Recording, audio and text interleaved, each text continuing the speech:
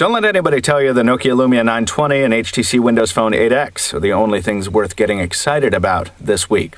What recently arrived at my doorstep was the exclusive T-Mobile USA variant of the Nokia Lumia 820 called the Lumia 810.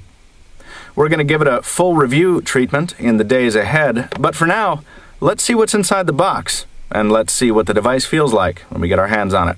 I'm Michael Fisher, this is PocketNow.com. Let's check out the Nokia Lumia 810.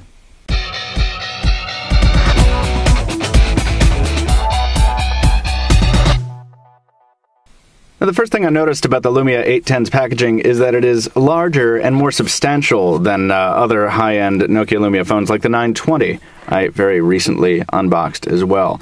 As you can see, it's got the device here in a very glossy relief on the front of the box. There's the T-Mobile branding on the side. They're kind of blurry. It's so fast, it's blurry.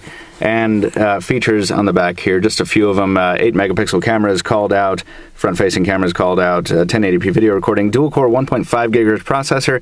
That is the Qualcomm Snapdragon S4 Plus, up to 32 gigs of expandable memory through micro SD as well. So this box opens in a very interesting manner.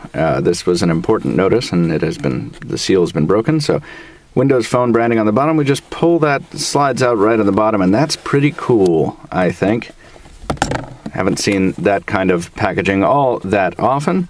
Here is the device itself, which we will come back to in just a second. Go ahead and take this off of here. Interesting packaging. This manuals have been included in a little envelope that comes in with this module here. User guide is in there, as well as initial setup, probably some warranty information as well. That's all held together very nicely.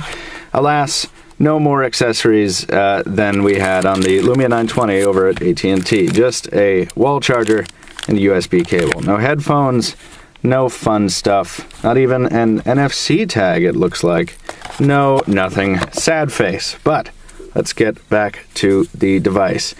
Continuing this trend here of really helpful labeling of features on the screen protector here, the back home and quick search buttons are all called out, as is the charger on the bottom.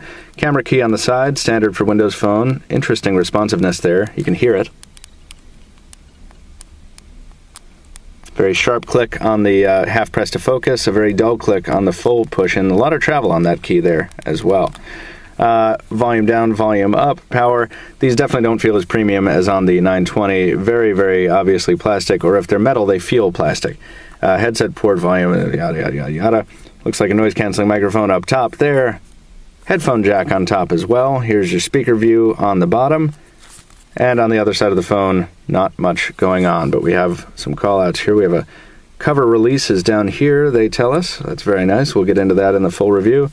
And the protector on the Carl Zeiss lens for the camera there, which is an 8-megapixel shooter. Let's come back around to the front, see if we can take off the screen protector here. Great, great sound. That right there is the sound of progress. I'm going to go ahead and press the power button here. 1, 2, 3. Had a little vibration buzz there. There's our T-Mobile branding. Theoretically, this should be final software. We'll get into details on the review. While the phone boots, we just take a little tour around slowly. There's our Nokia brand. Buttons are that off-white color that we see, that we've discussed on the same as on the Lumia 920. Just a little off-white, a little on the green side. Whether you like or dislike that is going to depend on your own taste. There's our Windows Phone 8 splash screen and the start screen.